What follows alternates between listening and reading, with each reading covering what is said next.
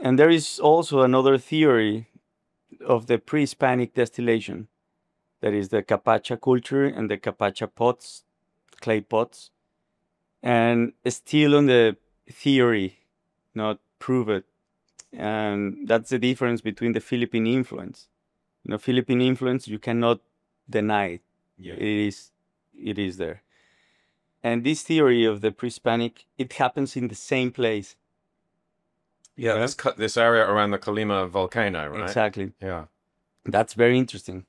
So one or the other, the beginning is... But separated by 2,000 years, right? Because you're talking about these clay Capacha vessels, which are very, very old, right? Very, very old. Can you describe what these look like, and how, in principle, they would work if you're going to use them as stills? There is two stages of the Capacha pots. The oldest one is like two clay pots connected by three arms. How they work is the mash was placed in the bottom clay pot, and the steam traveled through the three arms into the top pot.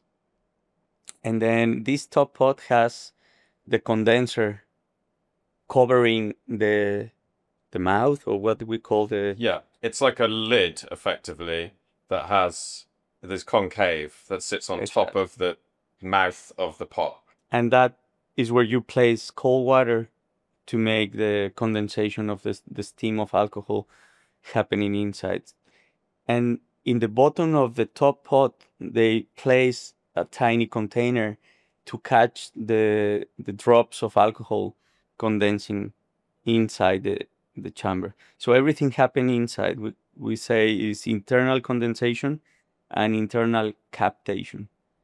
If they are indeed what some people suspect they are, which is a way of distilling very, very small amounts of spirit, then they would be by far and away the oldest example of distillation technology in the world, right? I mean, the oldest we currently have is China, I think, and this would be 1,000 years before that.